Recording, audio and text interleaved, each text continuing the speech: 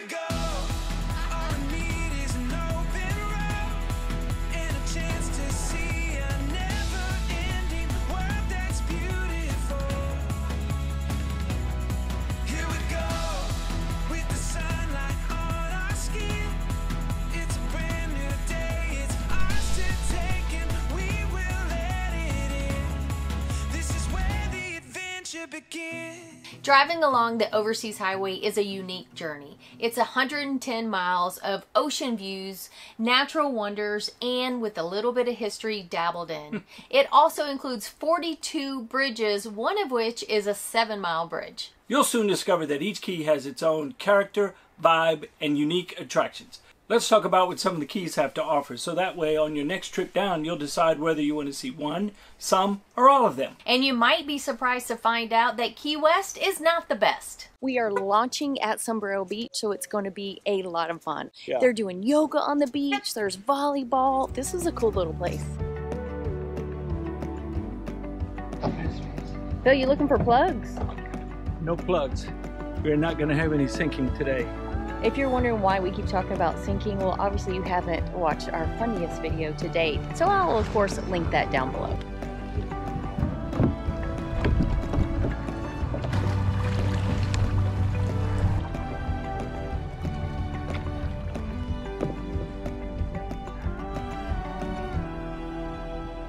We are following this map through the mangroves. Right now we're on the jungle gym portion of the trails. And as you can see, they have easy, adventure, and crazy trails. So the jungle gym is a crazy trail. Oh, we're on a crazy trail? Yeah. Okay.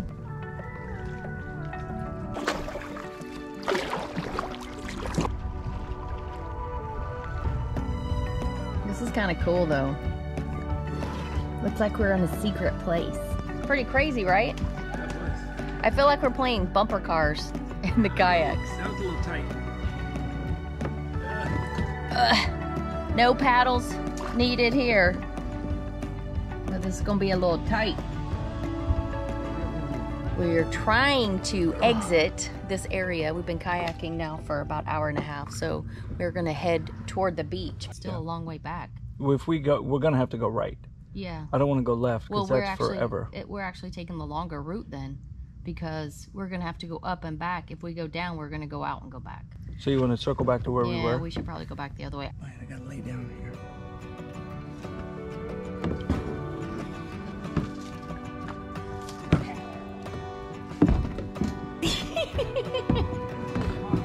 I see that. The bumper car action here. Yeah. I think it was easier coming back than going over the first time.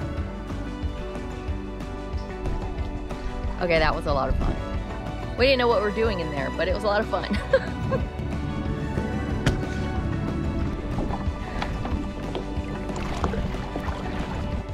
They're heavy, right? I got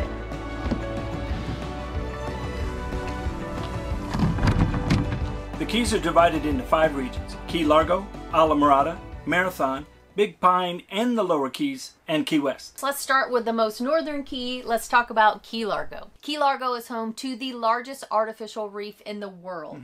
So this makes Key Largo the diving capital of the world. So if you are certified to dive, that is the key you're going to want to stop at first. You'll also find the 510-foot USS Spiegel Grove, which is supposed to be some of the best diving around there in Key Largo.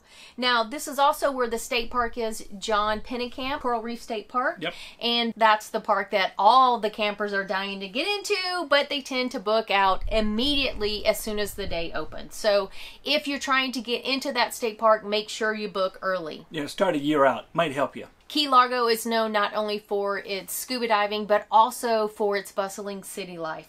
It is the closest key to Miami, therefore it is an easy trip to everyone just wanting to get away from for the weekend. So it can be very touristy and very busy. We are getting ready to snorkel on Looe Key Reef, and I'm super excited. Yeah, we're at the Bahia Honda State Park. I think that's how you say it. That is actually how you say it. Woo! We have We've heard been it practicing. said a million different ways, but We finally got the lowdown on the correct way, and I'll probably actually never get it right. Yeah, it looks like Bahia Honda. So Blue Key actually is a marine reef. It is protected, so it's supposed to be beautiful. So we're here at the state park. We're doing a charter out. We have yet to dip our toes in the water, so today will be a first.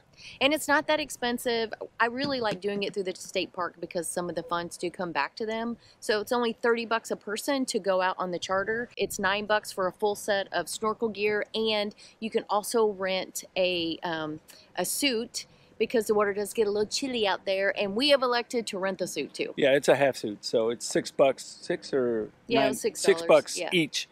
So not bad, but again, you know, we're going to be out here 4 miles off the coast, they said, in some pretty deep water. And fins, a wetsuit, and they give us a vest for buoyancy only. So I'm sure we'll inflate that a little bit because we'll need all the help we can get. I got plenty of buoyancy. I'm not really worried about that. Yeah, I was once told that I was inherently buoyant, so...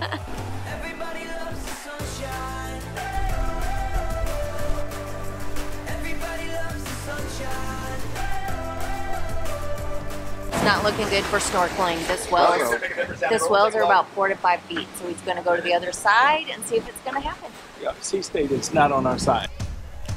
Yeah, I say, hey, oh, today's gonna be my day. Oh, yeah, I say, hey, oh, today's gonna be my day.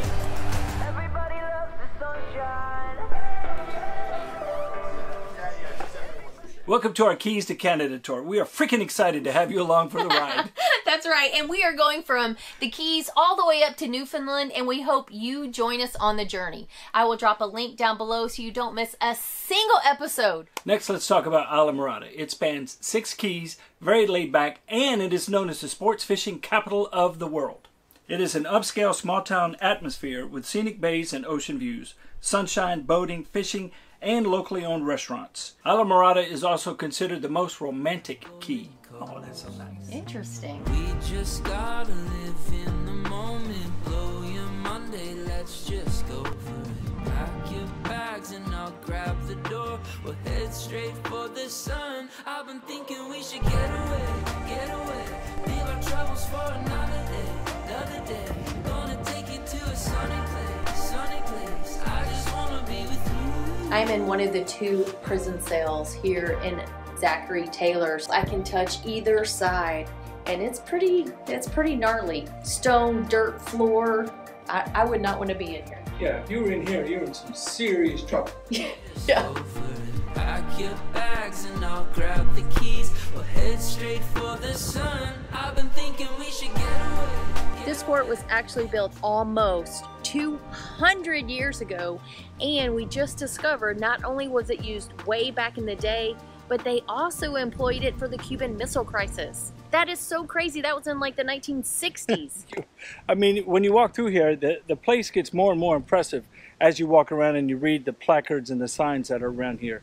The foresight that they had back in the 1800s to build this is incredible. The walls, the outside walls are 5 feet thick. I mean, it's just mind-blowing. I'm not a history guy, but, you know, something like this, when you're standing in the middle of it, it kind of grabs you in the feels. And I told Stacy while we were up on the top wall there, I said, you know, if these walls could talk, it would be such an interesting topic just to listen. And the people who stood on those platforms, it is crazy, especially when you see the decades and the changes. Yeah. Like we could see a pulley system that was put in, you know, to carry all the armor around. And then you could also see a hoist that was used probably early on. And then well, it wasn't an elevator, but it was the gears. It was kind of a dumbwaiter-ish type pulley system. Yeah, it was pretty neat that it was built into the fort. So, I mean, the ingenuity that they had back in the 1800s and over the years. So don't forget to have a little history along the way as you're sipping your umbrella drink in the Keys.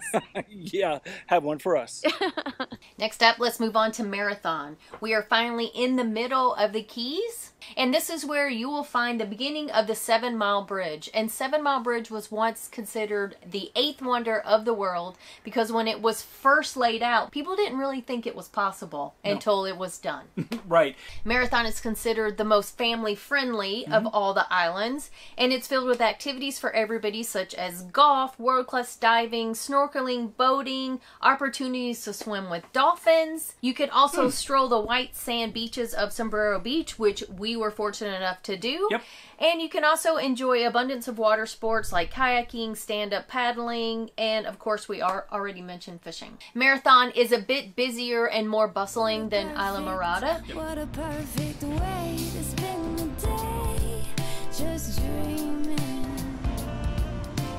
Way to spend the day, just honeydew, baby boo, sugar bee, love me. Way to spend the day, just hoping you feel the same. I'm flying away over the moon like spring in full bloom, boom, boom. We are currently walking on the old naval station. Truman Annex. Oh my gosh, this is so crazy. This became a Navy base, what was it, 23. Oh my gosh, I already forgot. 17 ships were brought here by the Navy to protect this area from pirates. Yeah, it was disestablished in 1974 as a Navy base. That's a long-standing history of being part of the military over the years, protecting the harbor in Key West. Pretty neat. And we just walked past the little White House, which was used by Clinton and Truman and Eisenhower and Kennedy And Carter. It's so crazy, all the history that happened in that house. The Truman House was where the Air Force was actually enacted. They signed the paperwork right there to create the Air Force. On the Navy base. You're welcome. Go figure. We just found out that if you really want to, not only can you take a behind-the-scenes white glove tour of this little White House, but you can take a 20-minute drive in the presidential car. I want to do that. Yeah, it was pretty cool to see a couple just drive out of here in that car, but it's a bit pricey. It's $600 for the tour for 1 to 6 people. So if I could find 4 new friends and we could split the cost, or if I had one more day down here, we could squeeze it in. Yeah, that would be a part of history I would love to do, because it's the behind the scenes and you literally have to put on white gloves. And you get to touch and feel and hold real artifacts. So that's pretty neat. Big Pine Key is best for those that love nature over nightlife. Immerse yourself in one of the Lower Keys' popular nature tours. Many prefer to do that by kayak. It offers unforgettable opportunities to view migratory and wading birds in the unique, tranquil, natural area of the Keys. Don't forget the flora and fauna, which are really beautiful. Big Pine is the jumping off point for Lou Key, which is a shallow coral reef that is considered the most spectacular shallow water dive in the Keys. And this is the snorkeling trip that we attempted to do, but unfortunately it was canceled for us because the waves were just too much for us to snorkel in. So we were pretty disappointed. We could have got in the water, but the captain was more worried about us getting out of the water in the boat as it was bobbing up and down. Well, that and people getting tired and not being able to make it back to the boat safely. So I think 5-foot seas is a little much for snorkeling. Yeah, and you know, he thought that on the way out, and he said, you know what, we've got everybody here, let's go out and give it a try. Yeah. And we were hopeful. I mean, midway out it wasn't too bad, but where he was taking us when we got there, it was like there was just no way. Make sure to pay attention to the key deer signs on the highway, as they're everywhere in Big Pine, and they are protected, so watch out. Yeah, I know. We were really shocked to find out that there were deer down in the Keys. And this is I guess a cousin to the white-tailed deer. And it was really cool to see them walking around near the beach as we were driving through that key. And they're much smaller, so I mean, you really have to pay attention to see them.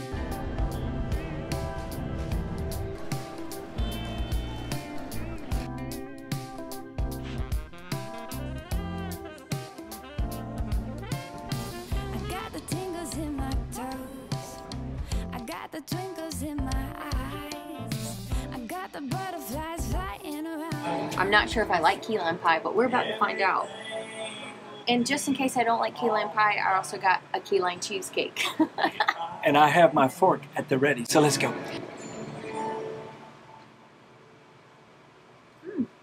That's pretty good. It's good. Yeah. It's really good. I've never had key lime pie before, no. Oh my goodness, it's very good. It's very tangy. All right, I'm going to try the cheesecake. Cheesecake? Okay. I like the cheesecake better.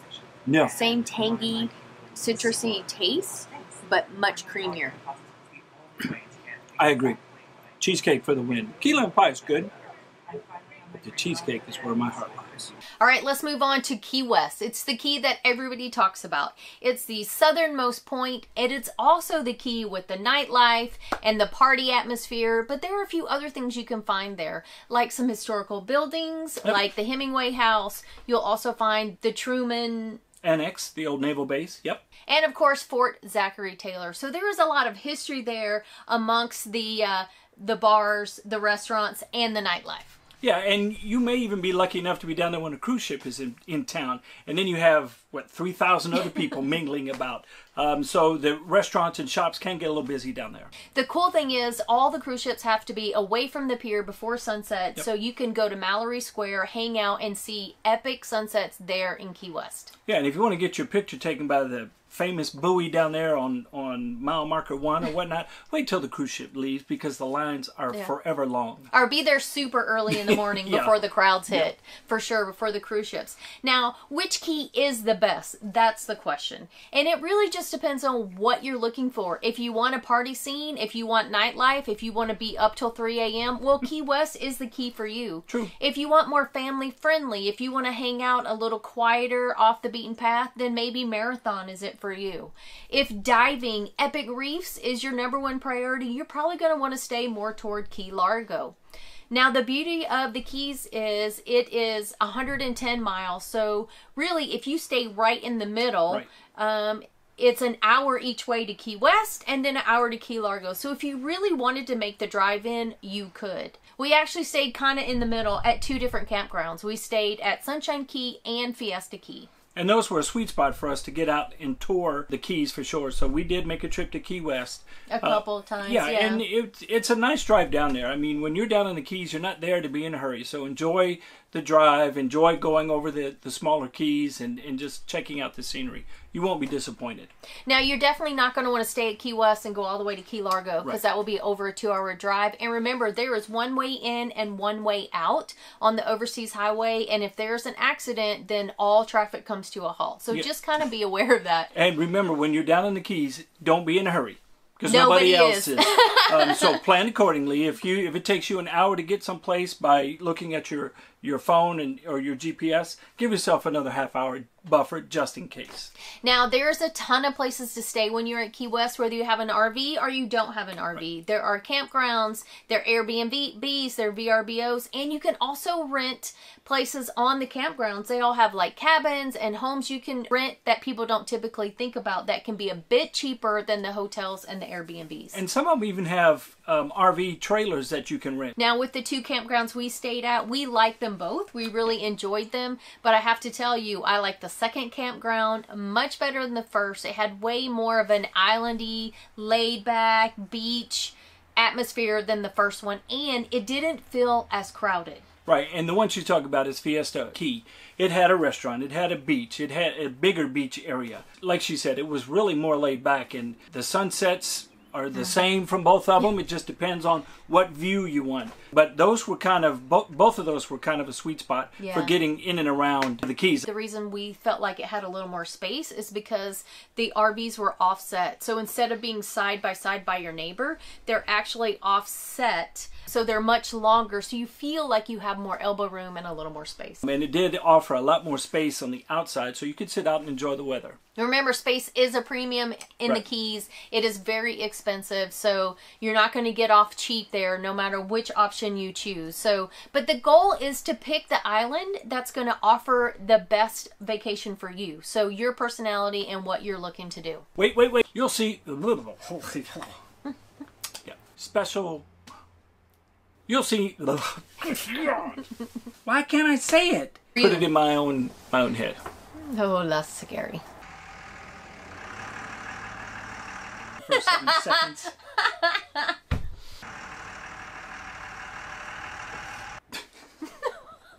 I feel like we're jumping rope. I know. Okay. What's he doing? Pulling up in his sight. You keep messing me up every time. Oh, yeah. It's me messing you up. It is. I think you should write scripts from now on. No, instead of hell no. It'll be, huh? That was a tough one. Oh, shit. I'm sweating. And that... I am taller than her. It's good stuff. Be friendly. Blah, blah, blah. Big bag. Good God. Big bag? Yeah, Got a big bag I of got them? a big bag. Big bag. No.